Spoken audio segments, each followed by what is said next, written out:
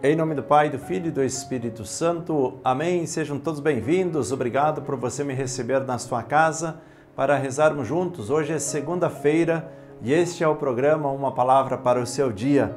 De maneira especial, quero rezar por você que está em busca de um trabalho. E se você conhece alguém que está com dificuldade nos seus trabalhos, escreva aqui o nome dessa pessoa ou também a intenção que você traz no seu coração. Logo abaixo aqui está escrito comentários. Clique ali nos comentários e deixe sua mensagem também. Não esqueça de curtir, de compartilhar e também, se você ainda não é inscrito nesse canal, inscreva-se. Totalmente gratuito. Convide mais pessoas também para se inscrever. Somos mais de 25 mil pessoas já inscritas aqui e queremos chegar muito mais longe, evangelizando sempre, empenhados na nossa conversão diária e na nossa busca de Deus. Hoje é dia 21, segunda-feira, e o propósito quaresmal para esta segunda-feira é: reze o mistério do terço, oferecendo-o pelos cristãos perseguidos. Se você quiser também, 7 horas da manhã, 7 e pouquinho, nós estamos aqui ao vivo também, rezando o terço. Se você quer oferecer o terço completo, reze conosco. Ou se não, ao longo do dia, procure acessar também, rezar. Ou se você está a caminho do trabalho e quer rezar uma dezena do terço, reze com esta intenção: ofereça pelos cristãos que são perseguidos. Vamos juntos meditar a palavra? Hoje o evangelho é retirado de Lucas, capítulo 4, versículos 24 até o versículo 30. O texto diz assim: Jesus, vindo a Nazaré, disse ao povo na sinagoga: em verdade, eu vos digo que nenhum profeta é bem recebido em sua pátria. De fato, eu vos digo, no tempo do profeta Elias, quando não choveu durante 3 anos e 6 meses, e houve grande fome em toda a região, havia muitas viúvas em Israel. No entanto, a nenhuma delas foi enviado Elias, senão a uma viúva que vivia em Sarepta, na Sidônia.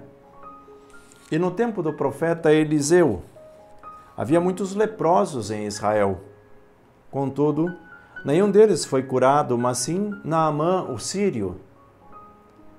Quando ouviram essas palavras de Jesus, todos na sinagoga ficaram furiosos. Levantaram-se e o expulsaram da cidade. Levaram-no até o alto do monte sobre o qual a cidade estava construída, com a intenção de lançá-lo no precipício. Jesus, porém, passando pelo meio deles, continuou o seu caminho. Palavra da salvação. Glória a vós, Senhor. Vamos juntos meditar a palavra deste dia. Meus irmãos e minhas irmãs, Jesus está falando hoje de uma igreja, de uma comunidade que precisa estar de portas abertas, mas no sentido de saída.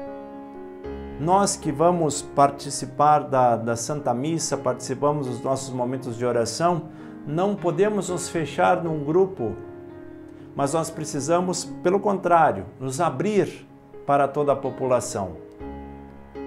E existem várias formas de nós chegarmos até a casa das pessoas, indo pessoalmente, ligando, mandando uma mensagem, compartilhando o vídeo do Evangelho, enfim, esta igreja em saída.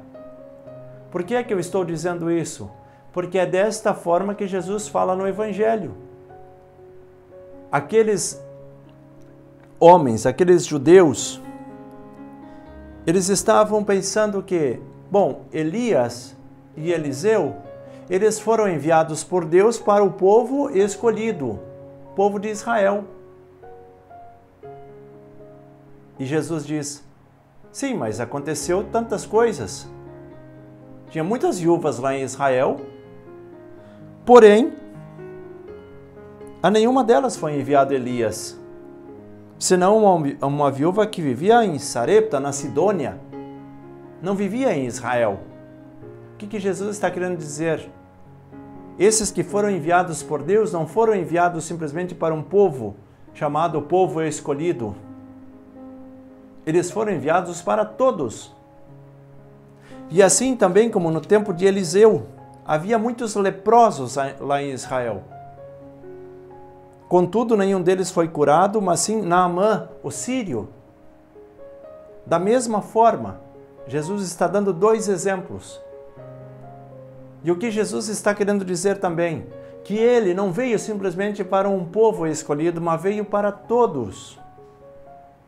E é por isso que nós, enquanto povo de Deus, nós não podemos nos fechar dizendo, não, nós somos os escolhidos, nós somos os melhores, nós somos os de Deus.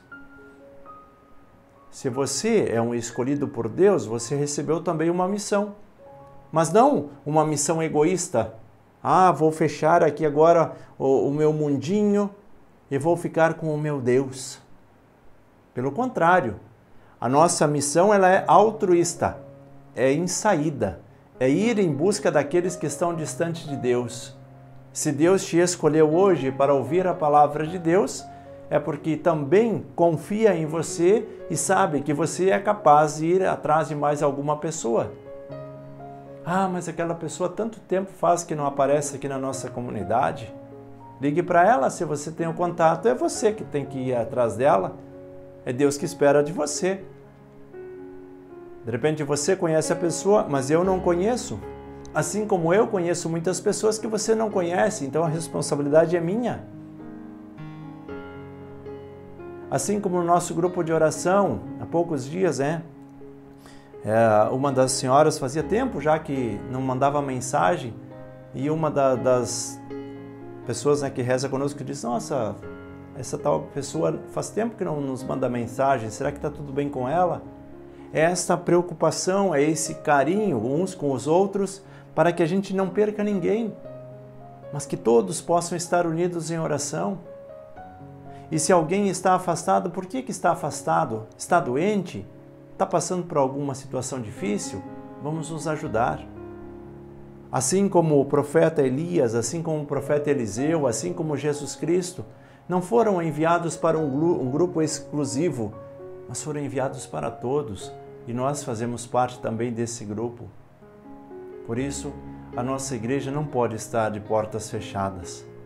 Ela precisa estar de portas abertas para acolher, mas também para visitar, para ir ao encontro das pessoas. Vamos pensar um pouco sobre isso? Peçamos a bênção de Deus, em nome do Pai, do Filho e do Espírito Santo. Amém. Uma santa e abençoada semana para você, para sua família, bom trabalho e até o próximo programa.